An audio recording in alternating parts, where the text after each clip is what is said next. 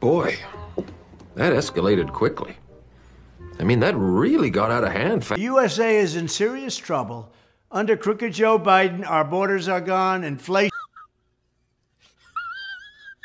is crushing our middle class like never before. They've never had a problem like this before. Yeah, boy. Violent criminals are running wild. Law enforcement is weaponized against conservatives and Christians, against any politician that differs with the radical left. Our military has gone woke. The world is on fire. And we're think about it. Think about what you'd think about. We're stumbling toward World War III. We are closer to World War III than we've ever been before. No! God, please, no! No! No! No!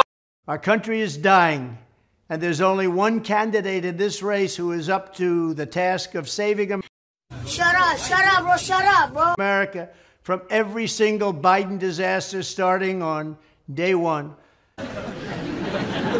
So don't stay home. If you want to save America, if you want to make America great again, go cast your vote for President Donald J. Trump, and together we will make America better than ever before. Thank you very much. Excuse me, we can only re-elect Donald Trump. Yeah.